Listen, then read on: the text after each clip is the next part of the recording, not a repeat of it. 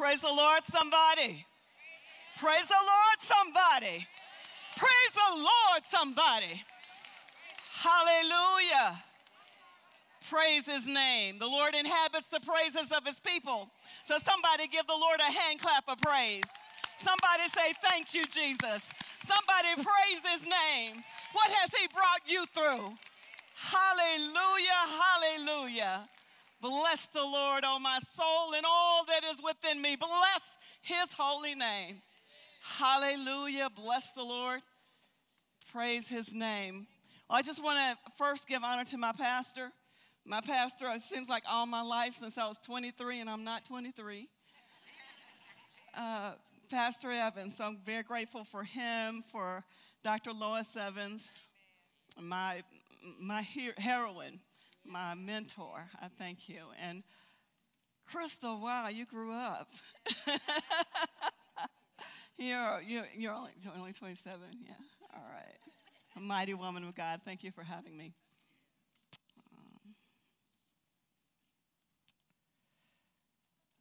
Let's talk to the Lord for a minute.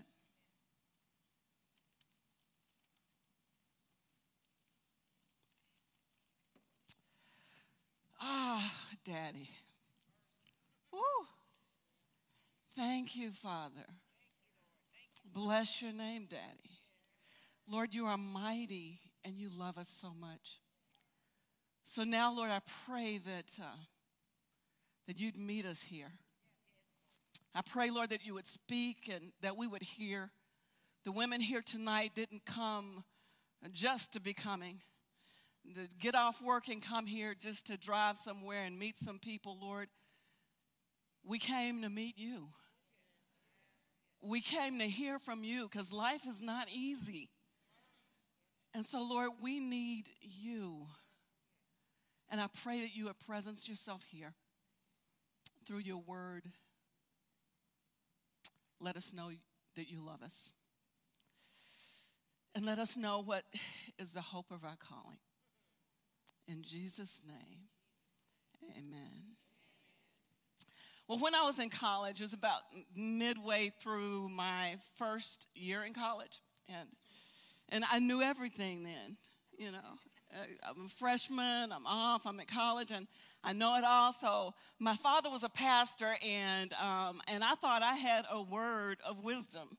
So I called my dad, and I said, hey, Dad. And he's like, hi, how are you doing? How's college going? Good. I said, Dad, you know what I learned? He said, what did you learn? I said, you have to work like it all depends on you and pray like it all depends on God. And he said, Karia, it all depends on God.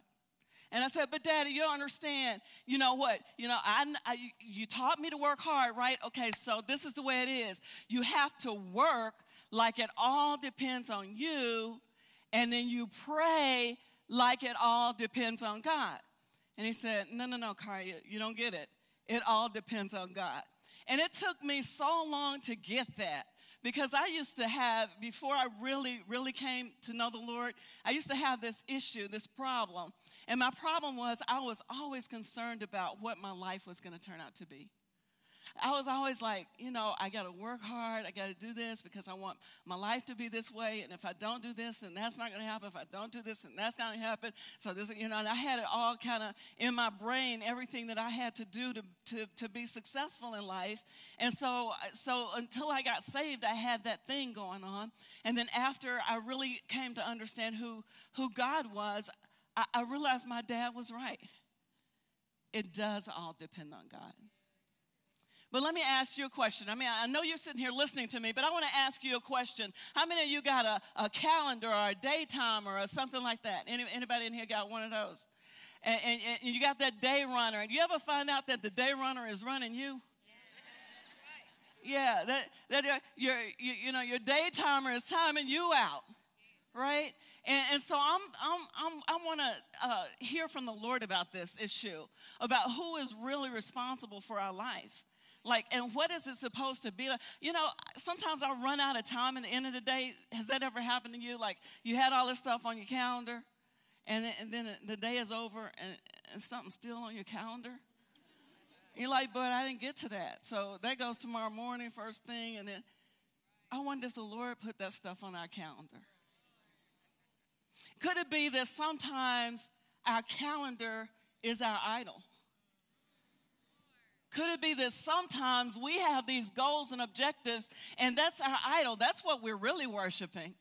And we say, Lord, our time is our time. This is my time. And you know what, Lord? Thank you for this time, but I'm going to allow Sunday morning and Wednesday night and 2 hours split up over a couple of days. I might miss something. And that's your time. This is my time. Let's see how the Lord thinks about this and see if he has a solution for some of the anxiety that we feel, some of the pain that we feel, some of the discomfort that we feel. Let's see what he has to say in Psalm 23, verses 2 and 3. Thank you, Lord. He maketh me to lie down in green pastures. He leadeth me beside the still waters. He restoreth my soul. He leadeth me in the paths of righteousness for his name's sake. The scripture begins in verse 2, he maketh me. And again, we see this relationship. In verse 2 and 3, in verse 2 it starts, he, and then you got maketh, then me. And verse 3, he restoreth my. So it's still that continued kind of emphasis on the relationship between God and us, right? And so we're thinking in terms of relationship, but we're thinking like we're sheep here. And as sheep, there are some things that we have to be made to do. Like I have a granddaughter. I got one granddaughter, one on the way. Praise Jesus. I love it. Yes, send her home. She's a little terror. Yeah. She come to my house and she bends the blinds and, and then she gets the stuff out. And every time she breaks at least one thing, She's 18 months, and she's looking for stuff to break. And I hear the crack, and it's like, yep, that's today. We're going to see what happens tomorrow, right? But she's really busy. She's really active. Her name is Ari Rain Coulter, in case anybody wanted to know.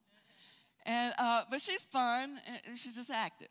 And so when she comes to my house, she's going and going and going. She'll come in the morning, and her mom will be there. And her mom will think, as grandmother, I'm supposed to do stuff, which I don't want to do. And so then she'll like, okay, Ari's running around and everything. She's just going in and she dumps my purse upside down and she gets in the strawberries and wipes it on my chair. Whatever Ari Rain wants to do, that's what she does, right? And she is so busy and she is so active. But then I noticed something. After a few hours, she starts to whine and she starts to rub her head right here, that little bald spot that she's already rubbed in. And when she starts to whine and rub her head, that means she's sleepy. But do you think Ari wants to go down for a nap? Oh, no. No, she doesn't want to go down for a nap. And so her mom will say, well, let's change your diaper. And you change your diaper, and you get the bottle, and you get ready to put her down for a nap, and she is fussing and whining and complaining the whole time, right? And then she's like, oh, okay. And then her eyes are closing. And she goes up and puts her in the crib, and Ari falls asleep. That's what the picture is here. He maketh me to lie down. He knows when you're tired. He knows when you're sleepy. He knows you've been going and going and going and going, and you have just about gone. Have you ever pushed that gas pedal down and there wasn't no more gas in you? And you just I know I can push through, and you're about to fall asleep right then? Because you're so tired. And the Lord says, you know what? Time for you to rest. Now, if you're a type A person, raise your hand if you're type A.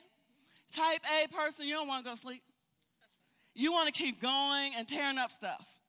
You want to keep doing stuff to keep life active and happy. And you got your agenda, and you got this to do, and you got that to do, and you got this to do and that to do. And you don't want to go to sleep. And so what he says is, you know what? You need to rest. You need to lie down. Now, what does that look like, ladies? What that looks like is closed doors. Yeah. What that looks like is you're trying to get something done and you're trying to get something done and you're kind of trying to get it done. And all of a sudden you look up and say, I have been trying so hard. I'm stuck in third gear. I don't know what to do, what else to do. What else can I do? I've done everything I know how to do. I've done it all. I've worked. I've studied. I've done my homework on it and I've written and I've done everything that I know how to do, Lord. And you are not opening this door. Why come you're not opening this door? You said I would have anything I asked for, and I'm asking. Yeah, I'm asking. I asked. You said, yeah, everything in you is yes and amen. Why am I amen? Because I already said yes. Mm-hmm. And nothing happens, and you just got to sit down and wait. You ever been there? Am I the only, Yeah. He maketh me lie down. When sheep are out and they're wandering, and particularly in this passage, we're talking about a particular area where sheep wander. And it's very, very mountainous. It's very rocky, right? It's very difficult. And so when you see this picture in the scripture of the sheep lying down in green pastures, this pasture had to be prepared. There was some way that this place was green when everything else was rocky. And the scripture is saying, look at what God is doing.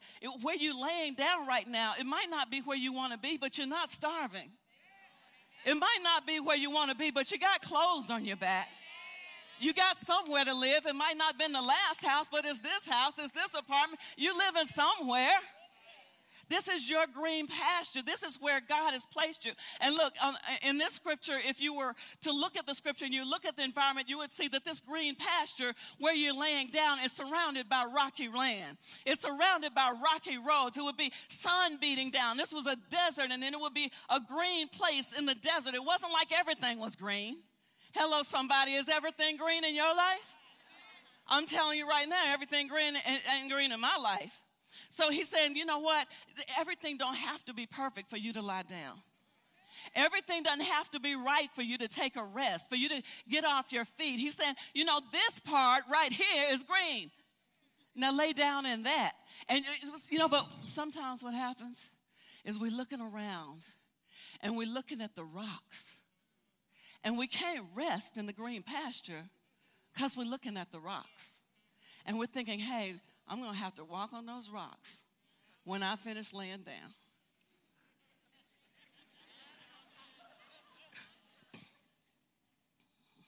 Lay down when he tells you to lay down, because that's not the end of it. Look at the next part of the scripture. He says, he maketh me to lie down in green pastures. He leadeth me beside the still waters. Well, you're not laying down no more. You had a period where you were laying down. You had a period where you could just kind of chill. But then you had to get up because he has somewhere he's taking you. The scripture says he leads me. He leads me somewhere, and I'm following him wherever he leads me, right? So we got this picture of laying down, and then we got this picture of getting up. And if there are any B people in the room, you don't want to get up. You laying down, and the Lord said, okay, it's time to go. And you're like, but why though? This is a green pasture right here. I ain't going nowhere. I'm going to stay right here. And he said, no. See, there's a process. This is a journey. So there'll be seasons when you're laying down in green pasture. Enjoy that season because it's not going to last. He's going to get you up, and then he's going to lead you somewhere. But the nice thing to know about is where he's leading you is good too. Like where you are right now is good, and the still water is that way, and there's some rocks between here and the still water, right? And the still water is there. It's quiet. That's what it means, still. The water's quiet. You can go. You can enjoy yourself, and you can drink. And it's going to be wonderful. But you got to go through the rocks. See, it's interesting how we can get so comfortable in our green pastures, like when you get ready to retire. You're like, oh, green. But you know what? You stay there, you'll die. Right in the pasture. Right in your comfortable spot. right in that sweet spot, right in that place where you're like, oh, Lord, this is so good. You'll die right there because you'll die of thirst. We need purpose. We need to have something to do next. We need that. And so what we have to do is say, yes, Lord, to walking across the rocks, walking in the desert, walking in the heat. Yes, Lord, I will do this because I know that you are leading me somewhere so good. Sheep have to drink a half gallon to 4 gallons of water a day. If they stay there, they're not going to make it. So the Lord leads them to still water. I'm so thankful. I've been through a very difficult patch in my own life. And I'm thankful for what God did, because I was thinking, like, right in the midst of the difficulty, I was having a good time. I enjoyed life in the midst of difficulty. Can you enjoy your life in the midst of difficulty? I would suggest to you that the scripture then teaches us that God is the one that makes you lie down. He maketh me lie down. God prepares the place for you to lie down in green pastures, and then God moves you on. He leads you beside the still waters. But I'll tell you what, I like verse 3. He restoreth my soul. Have you ever been dry? Have you ever been in the situation where you didn't even want to get up out of bed in the morning because your soul needed so badly to be restored? Sometimes life will get you in that place where you're struggling with this and struggling with that, and the job is not right, the supervisor's not right, your kids are not right, your husband's not right, ain't nobody right. Ain't nothing right. Your money's funny. You're like, Lord, what is this? What kind of mess is this for me to be in, and I'm serving you? People are coming against me, and I'm serving you. People are talking about me like a dog, and I'm serving you. And people are treating me badly, and I'm serving you. And people are saying false things against me, and I'm serving you. And I don't have the money that I thought I needed, and I'm still serving you. And I don't have the comfort in my heart that I thought this person would provide, and I'm still serving you. And that person's being wicked, and they seem to be doing good, but I'm still serving you. Lord, I'm serving you. I'm serving you. Do you see? I'm serving you. And you get tired and you say, Lord, what is this about? And then you rest and you think about God. You think about what he has already done. You think about what he has already brought you through. You think about that last time that you didn't have a good job. And that last supervisor you couldn't deal with. And that last time your home was in a bad situation. And that last time that your kids were going crazy and you were on your knees. You think about that last time and you say, Lord, I know you. You are my shepherd.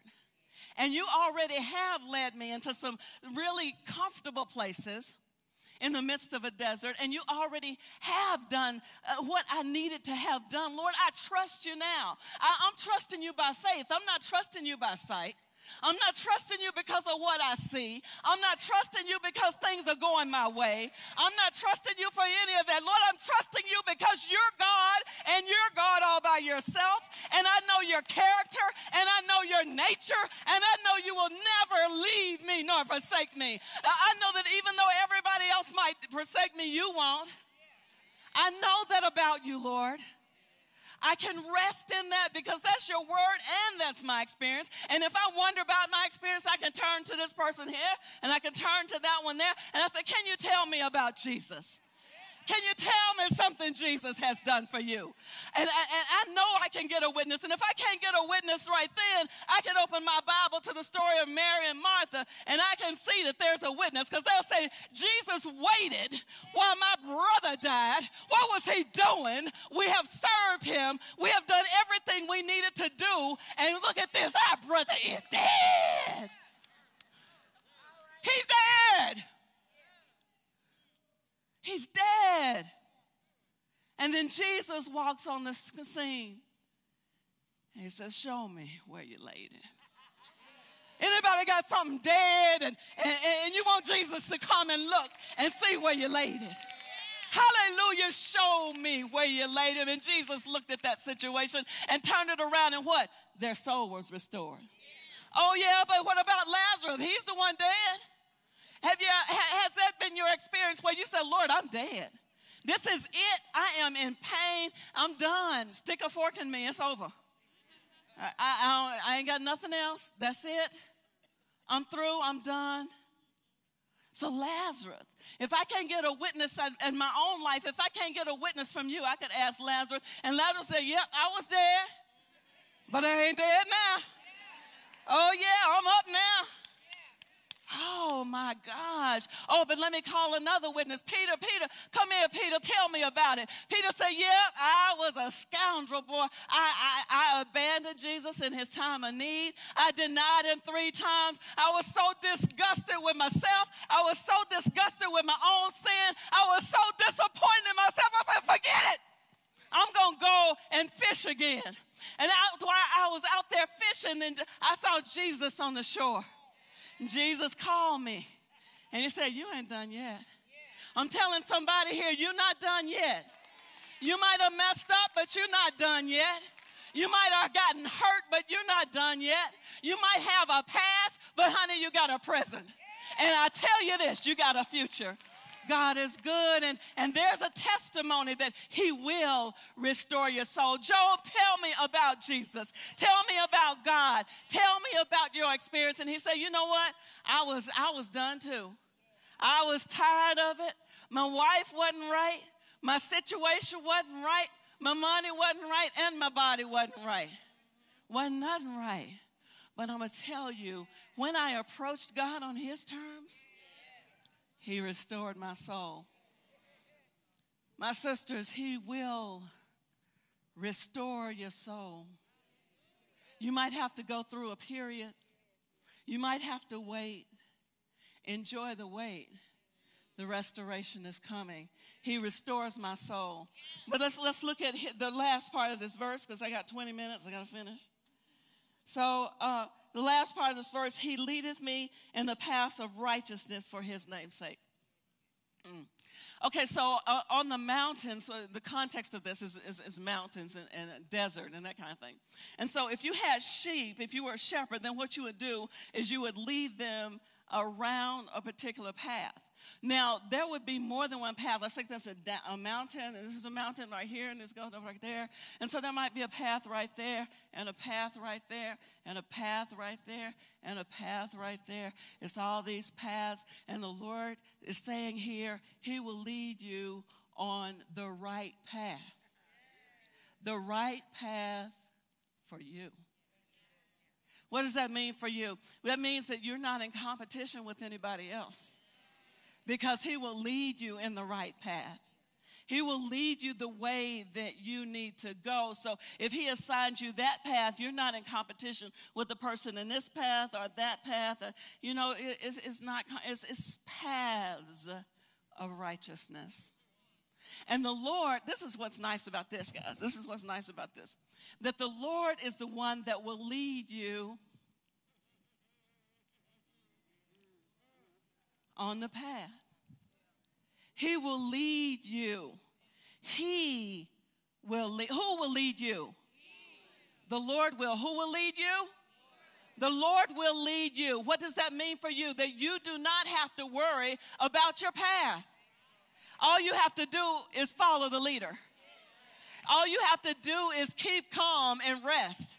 There's an external rest. Let me talk about this. And then there's an internal rest, right? So externally, you can have something where you're resting, but you got a restless heart, just like some people have a restless leg syndrome, their leg moving all the time, You can have a heart that's moving all the time. And you will be tired if your heart is moving all the time, because there's no rest internally. But he's saying, you know what? The reason that you can rest internally is because I got this. I know what I'm doing. All you have to do is follow me, and I will lead you in the paths of righteousness. Well, Lord, how do I know that you're really going to lead me? How do I know that you're really going to do this? And the Lord says, I'm doing it for my name's sake. Have you ever experienced me betray my own name's sake?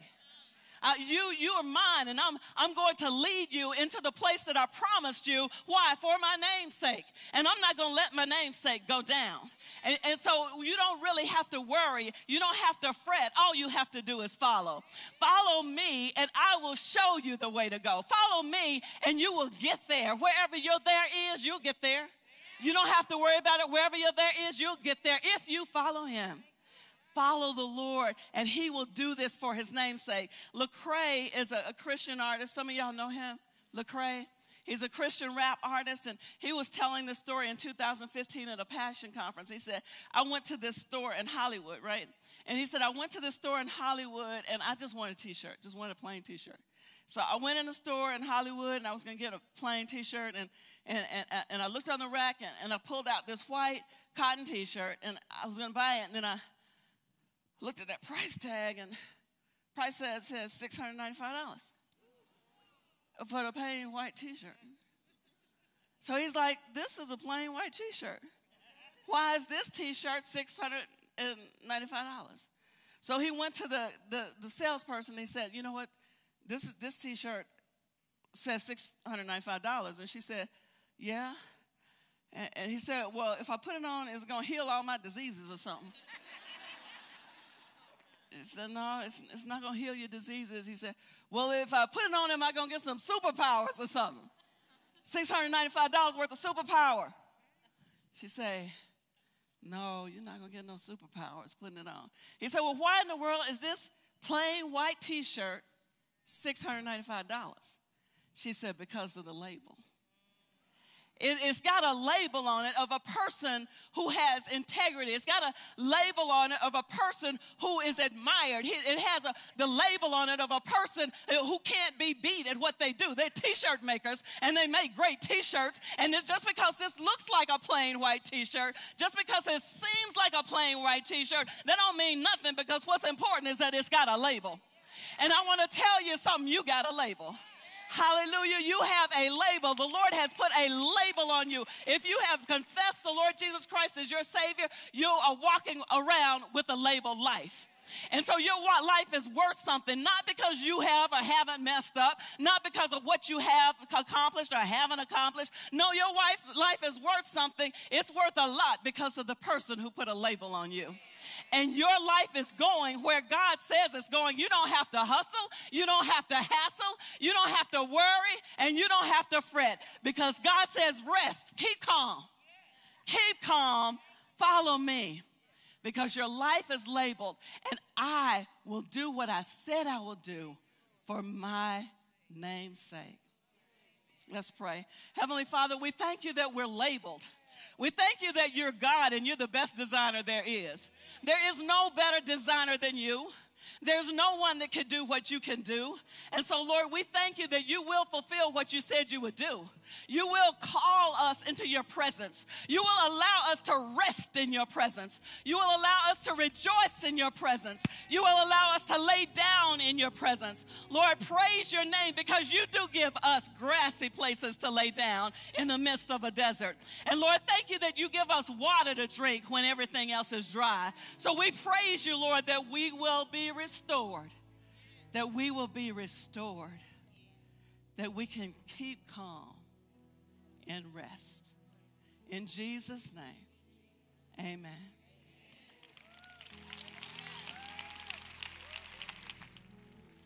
We know that there is at least a few people in here who need some rest, or you need some refreshment, or you need some restoration. And so we're just going to take a minute to tell the Lord that, because there's nothing wrong with admitting that you need a patch, that you need some still water, or that you need him for his name's sake to grant restoration to you. So if you are desperate for Jesus, just take a minute and tell him so.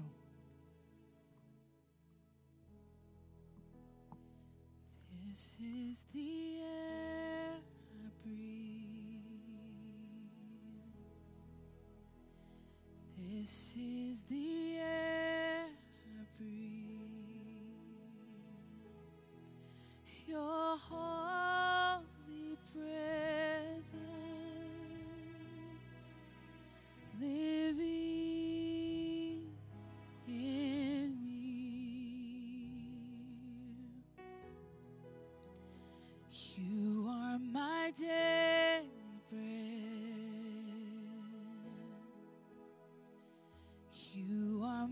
my daily bread. Your very word spoken to me, and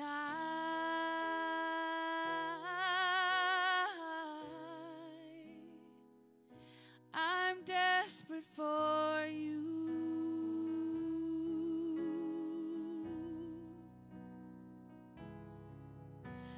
And